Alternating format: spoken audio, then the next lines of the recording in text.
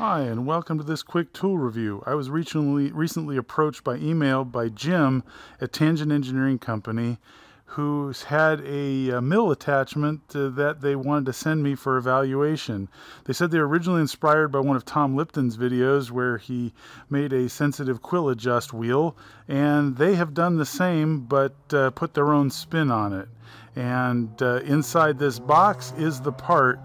And we'll be heading over to the mill very soon to go evaluate that. But first, he sent me two drawings, and basically they will make them to order. This is for clones, and this one is for actual Bridgeport mills. There are some differences in sizes on here. You can contact Jim over at Jim Enos, I don't know how we pronounce the last name, I apologize for that, at acushnetttool.com. So if you want to get a hold of him and are interested in one of these, he's making them for the general public and just wanted me to evaluate it. He also had Keith Fenner evaluate it, and it looked really good. He's made some significant improvements over the basic design on the mill. He also packaged it very carefully. Wow, boy did he. Oh, interesting. And he's used some cups as spacers in here.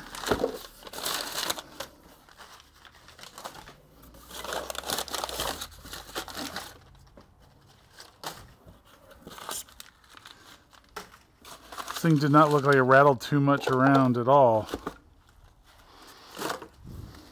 Okay, so here's the wheel. Very pretty. Wow, look at that. Very nice and soft. Momo is the wheel manufacturer. Quill wheel, and he's got his own emblem on there. That's very nice. It holds itself into the quill with this little wing nut that just puts a little pin tip out that fits into one of the couple slots on the quill, which we'll go look at. I noticed that he's got 3 pins on his instead of the standard quill lever, which only has 1. So let's head over to the mill and put this guy on. All right, over at the mill here, we've got a regular quill handle, and I'm sure we've all been here before where we've got some sort of drill bit, say a center drill in, and we've got the handle set just right so that we get the maximum torque advantage when we're pulling down to drill our hole. Then we swap drill bits, and now before the drill bit makes contact, you've got to have the handle way down here, which means if you're going to drill, you're going to be pushing up, which is really uncomfortable. So instead what you do is you pop this guy out, rotate it down 180, move the handle down to the drill bit's about to make contact, and now you're at the top of the swing again, and you can make your drill hole. And so this kind of handle works great. This design that here has a single pin, and there is a ball bearing that's supposed to keep it in place, but there's not very much tension on it. Probably needs to be increased a little bit with this set screw.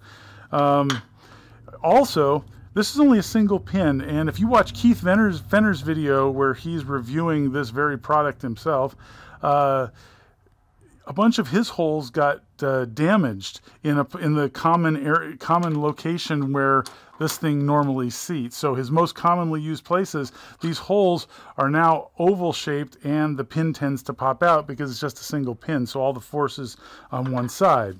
Let's take a look at Tangent Engineering's solution. So they made a nice wheel here. It's fit. Point out it has 3 pins, so it'll engage in 3 spots simultaneously, which is a very good idea. And it's not really sighted, so you can just keep grabbing, going round and round on this guy. It does have 3 arms rather than 4 arms, so you couldn't just hold the arm on the top side if that was your preference, but it has this wonderfully spongy, soft steering wheel rubber here to grab onto normally. It uses a piece of all thread that they have turned the end down to a point to engage the same thing that the ball bearing on this thing was engaged, is the little grooves on the quill mount, and they've Loctited it into with a wing nut on the end so that you can pop this guy off. However, this guy is much longer, so there's a little bit less torque advantage of this guy when you're really trying to crank, but you can get your fingers around these arms and probably get a very decent amount of torque.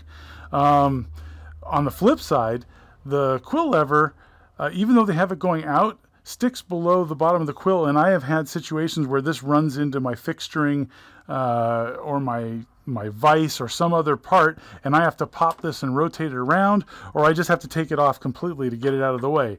This guy does not. They chose a size steering wheel that goes right down to the base of the quill, so it should never run into a part. And if it does, you can always pop it off as well.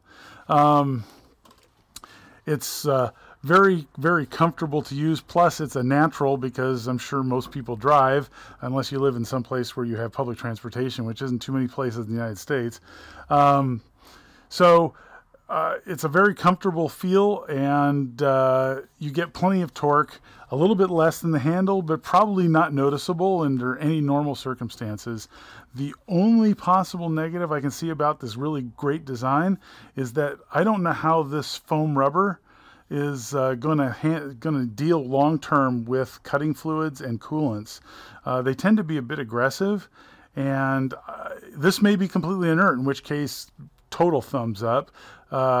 There is the possibility that it might break down over time. I really don't know. Time will tell.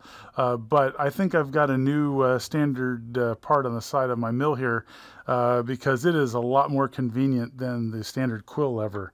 So I give you guys a big thumbs up. I think this is a great product. I don't know what the prices are yet, because they didn't tell me what they were. They did give me this one to evaluate for free. So I can't think of any negatives about this except the potential long-term breakdown of this foam, but that may not be an issue yet either, or at all either. So anyways, I recommend if you're in the market for something like this and you don't have the time to make or desire to make your own, check this out, Tangent Engineering. Thanks for watching. Hope you find it useful. Hope to see you next time.